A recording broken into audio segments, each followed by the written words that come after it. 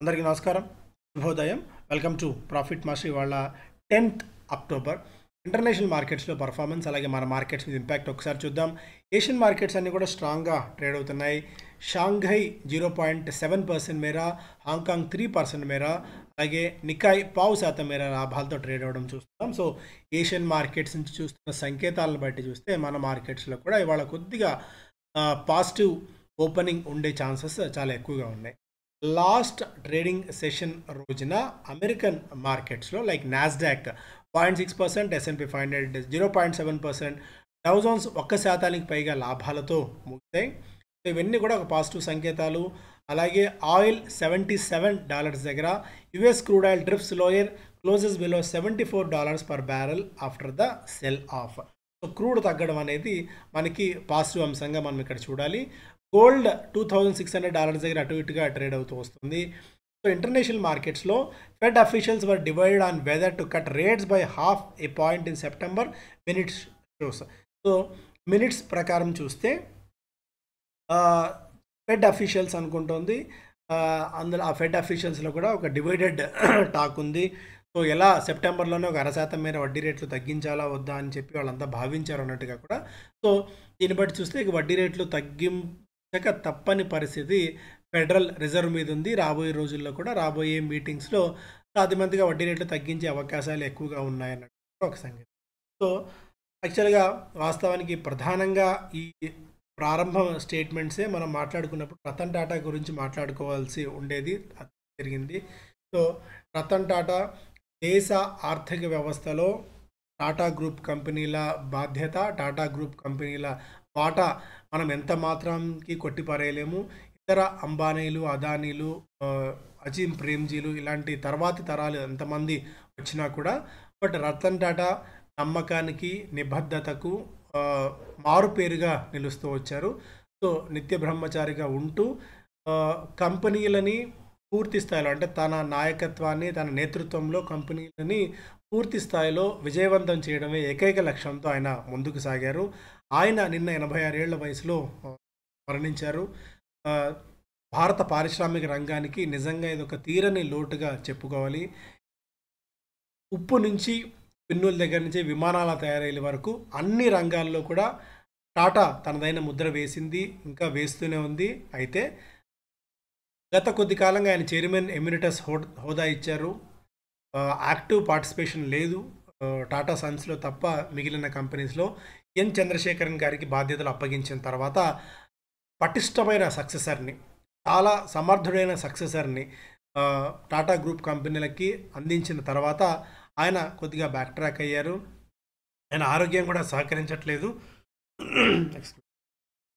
సహకరించని తరుణంలో ఆయన మరణం స్టాక్స్ మీద ఇంపాక్ట్ ఉంటుందని చెప్పి కొంతమంది భయపడుతున్నారు. అయితే ఆయన డైరెక్ట్గా గత కొద్ది కాలం నుంచి యాక్టివ్గా లేరు కాబట్టి, అండ్ పటిష్టమైన సక్సెసర్ కూడా ఉన్నారు కాబట్టి, సో పెద్దగా దాని మీద రియాక్షన్ ఉండకపోవచ్చు. సో ప్రపంచవ్యాప్తంగా CNBC లాంటివి కూడా ప్రధానంగా ప్రచురించారు రతన్ టాటా మరణానికి సంబంధించి.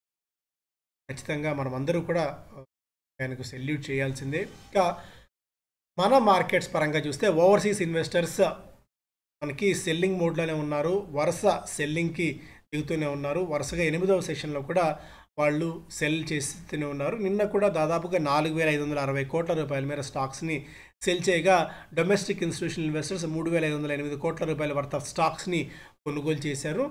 స్టాక్స్ పరంగా చూస్తేనేమో ఇంతకుముందు మాట్లాడుకున్నట్టు రతన్ టాటా మరణం తర్వాత మేబీ టాటా గ్రూప్ రిలేటెడ్ స్టాక్స్లో కొద్దిగా మేబీ ఉండొచ్చు ఏమో అన్న ఒక అనుమానం, కానీ but we are not sure about it.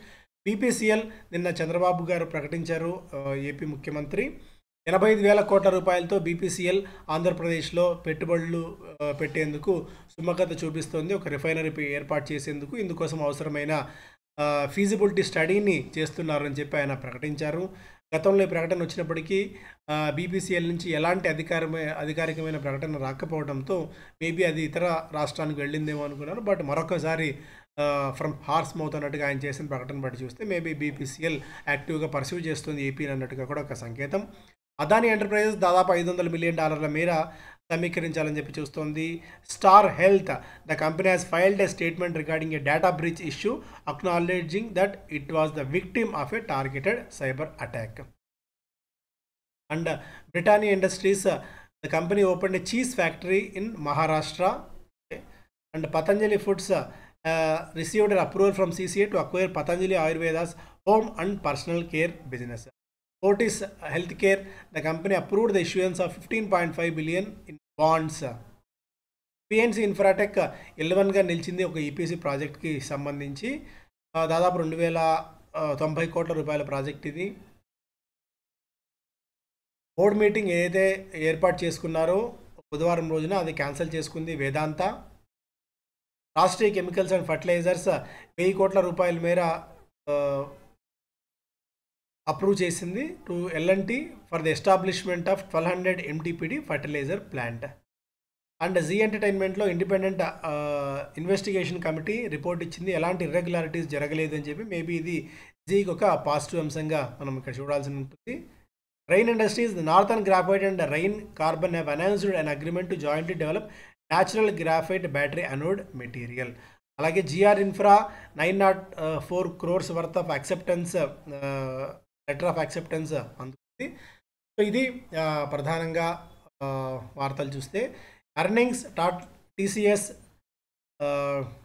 Tata ఎలక్సీ, Anand రాటి ఇవన్నీ కూడా రిజల్ట్స్ని అనౌన్స్ చేయబోతున్న కంపెనీల జాబితాలో ఉన్నాయి.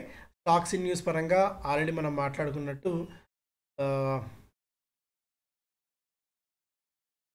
ఐడిఎఫ్సిలో యూబీఎస్ దాదాపు 81 లక్షల షేర్లను కొనుగోలు చేసింది. జీటీపీఎల్ హ్యాత్వే సెప్టెంబర్ క్వార్టర్లో దాదాపు 13 కోట్ల రూపాయల వర్త్ ఆఫ్ నెట్ ప్రాఫిట్ని అనౌన్స్ చేసింది. ఇవి ప్రధానమైన వార్తలు. ఎకనామిక్ టైమ్స్ ఫస్ట్ పేజ్లో నిన్న రిజర్వ్ బ్యాంక్ ఆఫ్ ఇండియా ఒక న్యూట్రల్ స్టాన్స్ని, అంటే యాజ్ ఆఫ్ నో అయితే నిన్న వడ్డీ రేట్ల తగ్గింపులు ఎలాంటి మార్పులు చేర్పులు చేయలేదు. వాస్తవానికి నిన్న ఎవరు ఎక్స్పెక్ట్ చేయలేదు కూడా. మేబీ డిసెంబర్ క్వార్టర్లో వడ్డీ రేట్లు తగ్గించే అంశాన్ని క్షుణ్ణంగా పరిశీలిస్తున్నాము అని చెప్పి మొట్టమొదటిసారి వడ్డీ రేట్ల తగ్గింపు మీద ఆర్బీఐ గవర్నర్ శక్తికాంత్ దాస్ గారు మాట్లాడారు. మేబీ డిసెంబర్ నెలలో ఖచ్చితంగా వడ్డీ రేట్లలో కోత ఉండే అవకాశాలు ఎక్కువగా ఉన్నాయి. India ink Titan passes away due to illness, Bombay house won't be the same again. Amaravati will be new Hyderabad, Andhra faces A credibility problem with global investors trying to restore it అని చెప్పి ఏపీ సీఎం చంద్రబాబు గారి ఇంటర్వ్యూని ఇక్కడ Adani in talks with ME fund to rise $1 billion. ఇవి first పేజ్లో ప్రధానమైన అంశాలు. And CCS clears proposal to make nuclear powered attack submarines locally. దేశీయంగానే nuclear powered submarines తయారు చేయాలని చెప్పి దాదాపు 35,000 కోట్ల రూపాయల ప్రాజెక్ట్ ఇది. దీనికి సిసిఎస్ ఆమోదం తెలిపింది. ఇందులో కొద్దిపాటి భారత్ ఫోర్జ్ పాత్ర కూడా ఉంది. Maybe general atomics and manufacturing of MQ-9B has tie up with Bharat forge to make UAV components and has also committed to setting up a global maintenance for drones. అది చూడాలి దీని నుంచి బెనిఫిట్ ఏమైనా అవుతుంది చెప్పి. స్పైస్జెట్ $132 million డిస్ప్యూట్ని వాళ్ళు క్లియర్ చేసుకున్నారు. అలాగే ఈసారి ఫెస్టివ్ సీజన్లో స్మార్ట్ ఫోన్ సేల్స్ ఒక 3% మేర తగ్గాయి. TV and house hold appliances ఒక 2-3% మేర పెరిగాయి. అనుకున్నంతగా ఈసారి ఫెస్టివ్ సీజన్లో గొప్ప కిక్ లేదు. Maybe one of the negative factor ఇది. బట్ ఇది కూడా పదే ఇలాగే వస్తుంటే ఇక్కడి నుంచి కూడా దసరా, దీపావళి, క్రిస్మస్ అప్పుడు మనం కొద్దిగా ఆలోచించాలి. Pepsi partner Varun beverage looks to rise 7,500 crores via quip qualified institutional placement ద్వారా దాదాపు 7,500 కోట్ల రూపాయల మేర సమీకరించాలని చెప్పి చూస్తున్నారు.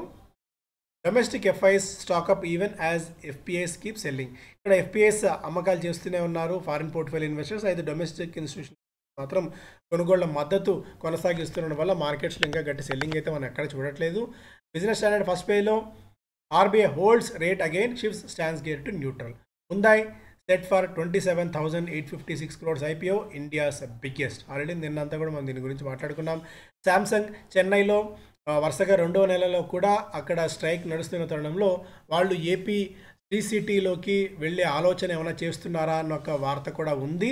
మేబీ అదే కనుక జరిగినట్టయితే ఏపీకి మరొక పాజిటివ్ న్యూస్ ఉంది. India on top of luxury firms watch list. So China కొద్దిగా నిరుత్సాహపడుతున్న తరుణంలో లగ్జరీ వాచెస్ మరొకసారి ఇండియాలో బాగా ఫోకస్ అవుతోంది, బాగా డిమాండ్ పెరుగుతుంది అనుకుంటున్న ఒక మేజర్ అప్డేట్ ఇది. అందుకని ఎథోస్ లాంటి కంపెనీస్ని మనం ఖచ్చితంగా ఎప్పటికీ రాడార్లో పెట్టుకోవాల్సిన స్టాక్స్ జాబితాలో ఉంటుంది. Torrent power all time high hit చేసింది. ఇప్పటికే ఇయర్ టు డేట్లో దాదాపు 107% మేర లాభాల్ని స్టాక్ అయితే అందించింది. ధని సర్వీసెస్ నేను 20% మేర లాభపడ్డం, గ్లెన్మార్క్ 3% మేర కూడా పెరగడం మనం చూసాం. స్విగ్గీ వస్తున్న తరుణంలో జొమాటోకి టఫ్ కాంపిటీషన్ వస్తుంది. But at the same time level playing field దొరుకుతుంది ఇద్దరికి.